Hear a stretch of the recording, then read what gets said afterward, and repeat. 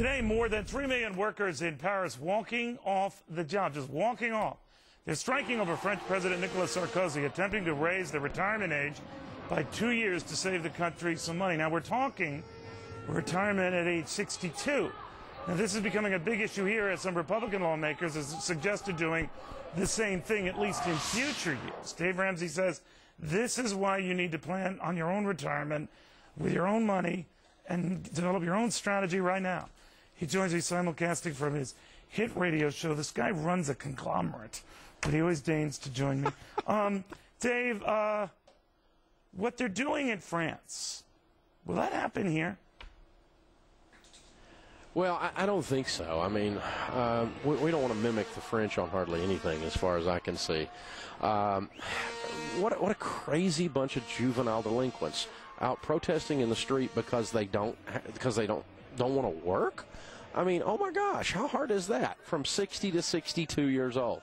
So I think our comparison here would have to be the Social Security system, and that is that there has been this idea floated around a time or two by the Obama administration that we need to raise the retirement age on Social Security in order to free up cash to fund some of the other initiatives. I think they call that income redistribution.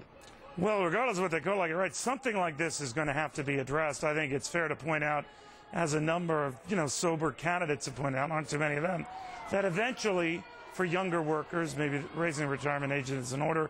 And I believe what Mr. Sarkozy's pointing to in France is something for future workers, not present workers. But cradle to grave protection from the government dies grudgingly, doesn't it?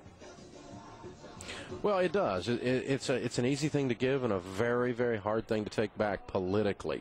And thus you get into a mess called our Social Security system, which, as any of us in the business know, has been broke mathematically for years.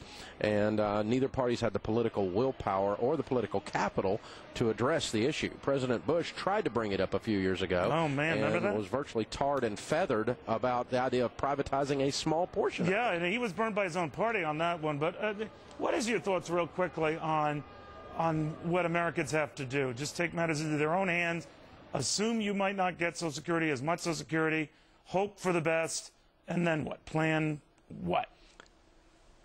Well, the best, last I checked, I mean, the most you ever receive with Social Security is about $1,400 a month.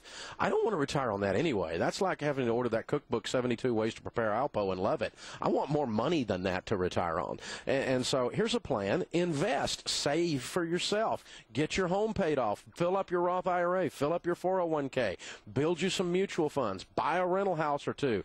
Hey, be responsible for your own retirement, for retiring with dignity. Because if you count on the government, which is well known for their ability to handle money, to take care of you, it's going to be a long retirement. Yeah, that's probably an understatement.